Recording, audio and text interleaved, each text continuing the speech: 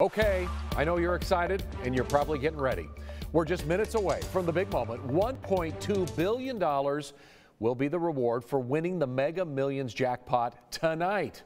Oh, help us if it gets parlayed again. So we have to ask, what would you do if you won that much money? 6 News reporter Darren Wallace asked some Central Texans, and here come the answers. First thing I would do is pay my tithes, and then I guess I'd split it with my family. No, I would split it with my children. Go to New York City, buy me a condo, things like that. Just start businesses and things. So businesses, become a yoga instructor. First thing I'm doing, pay my mom's bills off. Whatever she owes, she's free.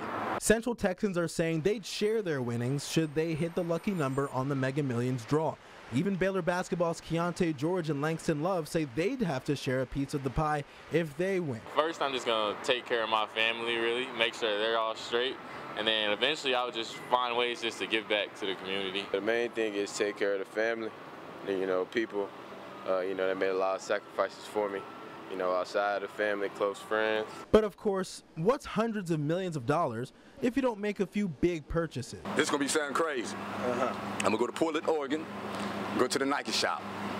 I'm going to buy every 12 shoe size in there. Probably take a vacation by myself with no one around.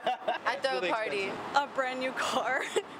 I hate my car. Now, the reward may be $1.2 billion on paper, but Uncle Sam's taking half of that. Central Texans say that's not changing much for them.